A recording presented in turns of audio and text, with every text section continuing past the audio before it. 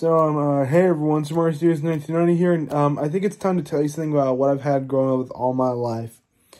In my description about what I'm about, I've been telling you that, and the thing I have growing up with all my life is, autism. And for any of you guys viewers don't know what autism is, especially you, Superstar Chase, for, making you lose control even though you didn't know I have autism, autism spectrum disorder, or shortly known as autism, is a neurobiological disorder which happens, well, it's actually an intellectual disability considered as one because, it has some problems like, it usually affects communication and interactions, actually.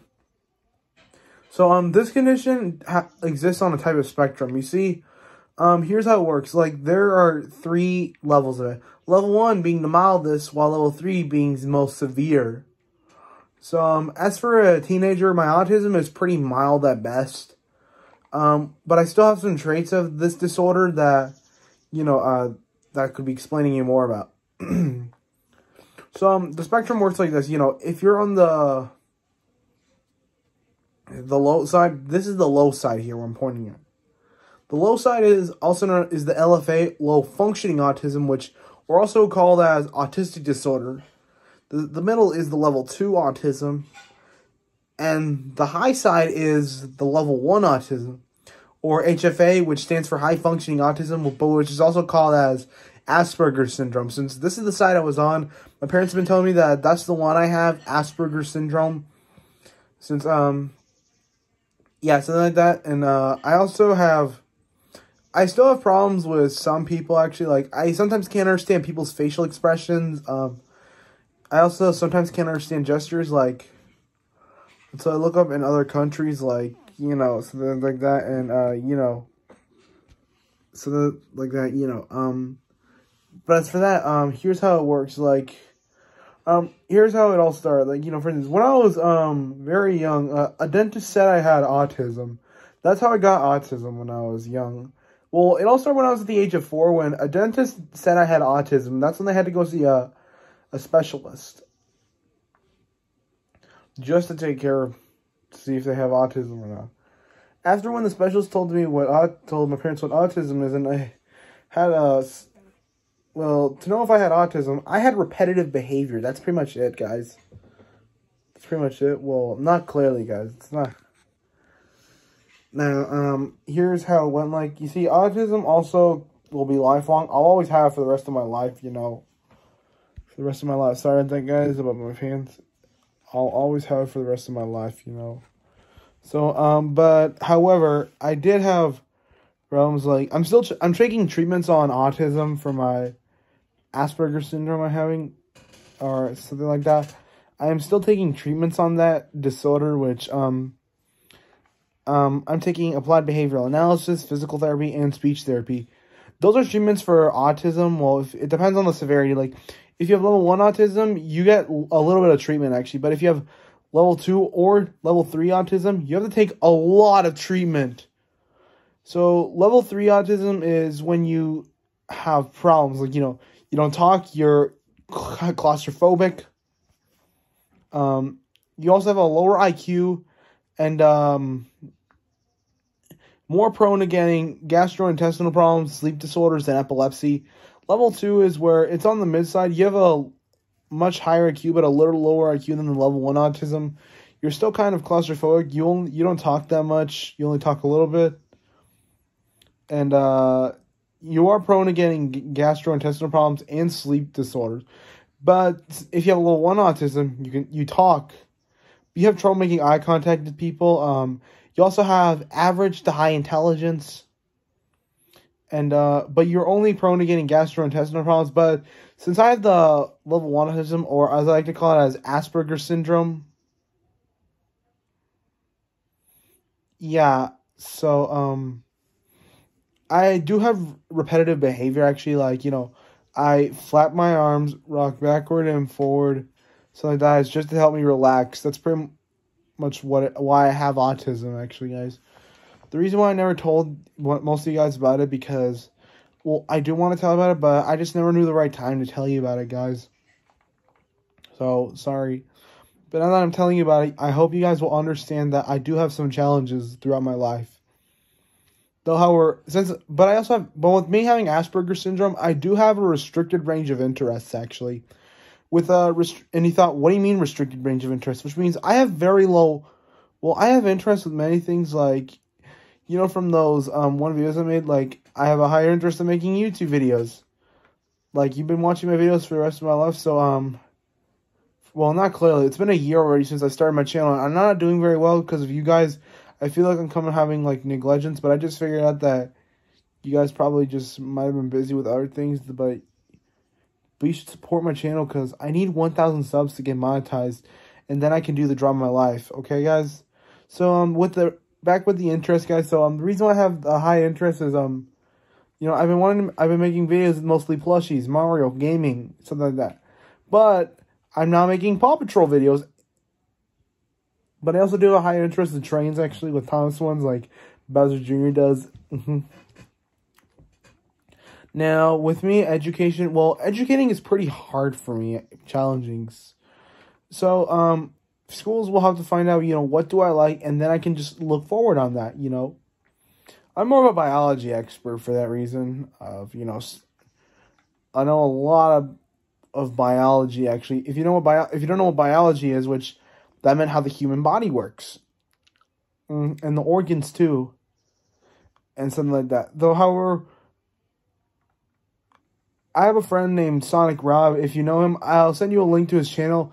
He has autism, too, actually. We both go to a regular school, but for him, he has to take a special class, actually. Well, for me, I go to a regular school, but I'm more of with, not having a classroom assistant, I've been doing my work life independently, actually, my working independent. Something like that, So, I am able to talk to some people, but I tend to avoid eye contact because, I'm afraid of looking at their eyes or something like that. I don't know. We don't know why why do people with autism tend to avoid eye contact when they're talking with people, specifically the Asperger's syndrome type. So you're wondering about, how did I get autism in the first place? Well, we don't know how. Though scientists are working out, as well as doctors, are trying to find out what causes autism. Though I do have a theory of what causes autism. Experts also have a theory saying it is caused by a specific gene, actually, that causes autism.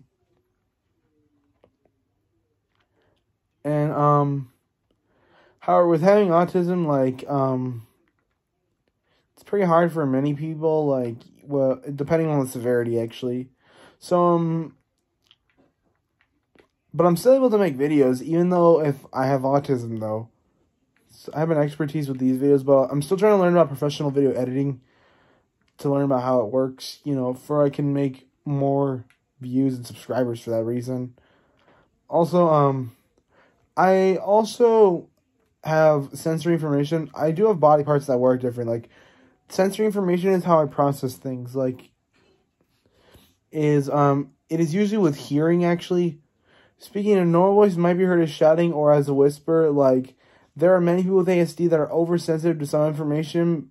They might cover their ears when they hear a noise because it sounds so loud to them that it hurts their ears. But for me, I am undersensitive to some.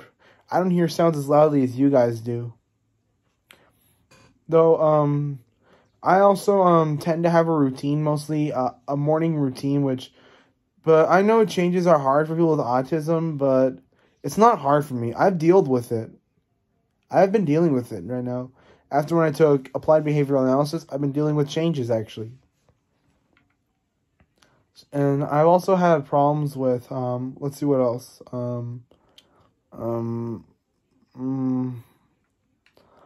Though I don't know how I'm still, docs, if you guys still don't know what I'm talking about, I've already told you what I explained it. Autism is an intellectual disability. And if you finally understood it, that's good.